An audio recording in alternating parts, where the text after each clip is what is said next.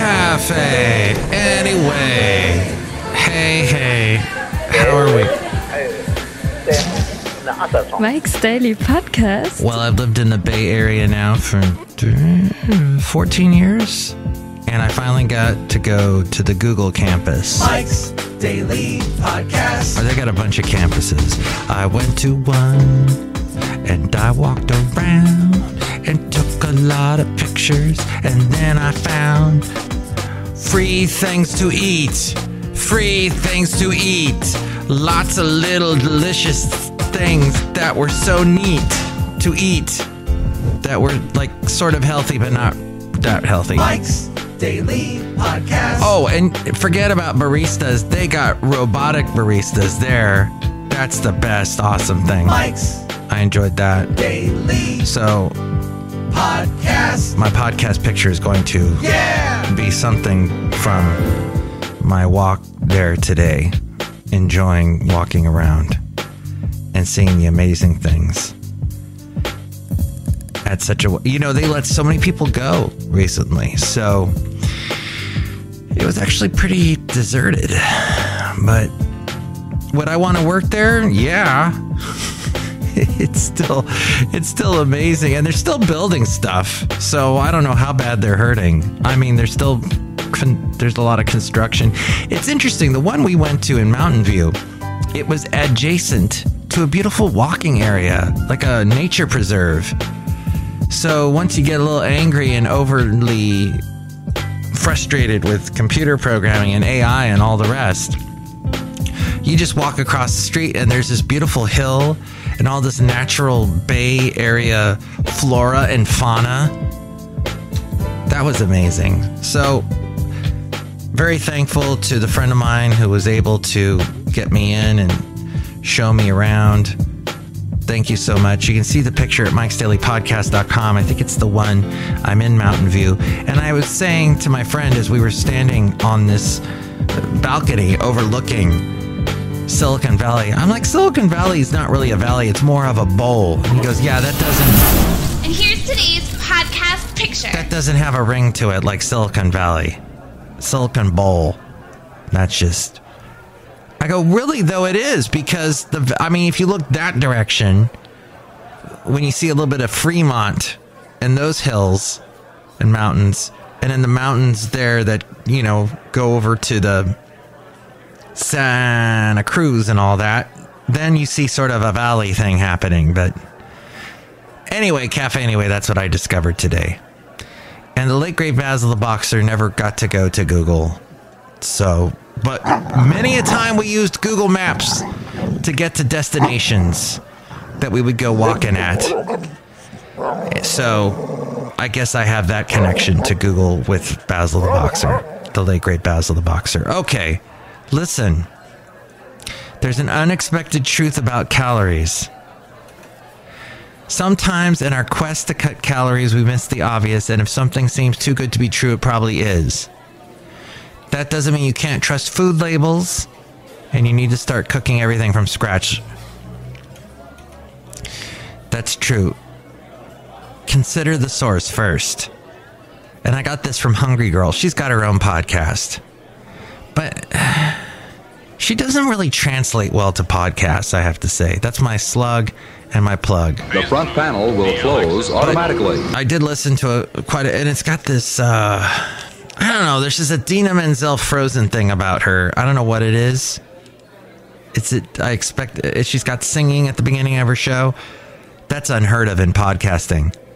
That was Mike being facetious because he sings at the beginning of every podcast. I have to point out my facetiousness because my sarcastic voice doesn't work that well. But what she's saying is, consider the source. Bigger and more established food brands tend to have more accurate nutrition information, mainly because they have the resources to calculate it. And they have more to lose if their numbers are inaccurate. Interesting. Use your intuition. If the local bakery makes enormous decadent muffins and claims they have 100 calories each, you might want to opt for something less suspicious. And servings can be deceiving. Pay close attention to the serving size and number of servings per container. That packaged snack may look like a single serving, but oftentimes it's 2 or more. Flip over the package and check the number of servings, then do the math. Hey, today I drank two, what's it called? Cold brews, cold coffees in the can. I forget who makes it, but it said 15 calories each can. So I downed 2 of those, which explains this podcast today. Did it really have 15 calories? I don't know. I didn't make the cold brew. I try to make it at home. Doesn't taste as good as what I had from that can, though. And Google employees get that whenever they want. And then there's gyms. There's a gym in every building that I saw. And have you noticed do you have any friends that have been to Google or know of Google people or whatever? They sound just like the way I sound. Oh, and their lawn is perfectly manicured. No, it's not. It's got some wild weeds growing here and there. Oh, and they've got those little Android googlies everywhere. Yeah, that's true. They got all these little Android statues. If you have a Droid phone and it goes through updates, you see the little Android thing. They got life-size and bigger statues of those all over. They're really fun and whimsical. Magnification. Whimsical, I meant. So, government guidelines allow for error.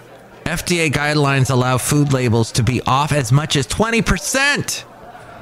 This means your go-to snack bar with a reported 250 calories could have closer to 300 calories. But again, consider the brand. Well-established food manufacturers are less likely to have inaccurate numbers. And FDA guidelines. If a product has less than 5 calories per serving, the calorie count can be rounded down to 0. This doesn't mean calorie-free foods are off limits. As we go outside a cafe anyway, where we bring you Mike's Daily Podcast somewhere in Podcastro Valley. Anyway, the last place on earth. You will travel into the incredible universe. Each serving can contain up to 4 calories, according to those 0-calorie dressings and condiments. And sometimes those servings are unrealistically small. These are known to contain questionable ingredients, so you may want to opt for low-calorie options instead. No-calorie sweeteners. The average packet actually has 4 calories. That's still a calorie bargain compared with real sugar, which has 15 calories per packet and is actually half as sweet. And with so many varieties, including natural picks, there really is something for everyone. Find your favorite and consider keeping the number of packets you use in check. And here's a big one: non-stick cooking spray. We were using so much non-stick cooking spray recently, and then my lovely lady friend looked at the label. The labels on most sprays say 0 calories for a fourth second of a spray. Fourth of a second. More realistic 1 second spray has about 5 to 10 calories and 0.5 grams of fat. That's not bad. When regular oil works better than spray, measure it out. 1 teaspoon has about 40 calories and 4.5 grams of fat. And you also want to check out all natural spray oils in non-aerosol containers, because that's where it gets funky. It's some of the sprays like they sell at Costco. What is in this? Is this actually oil?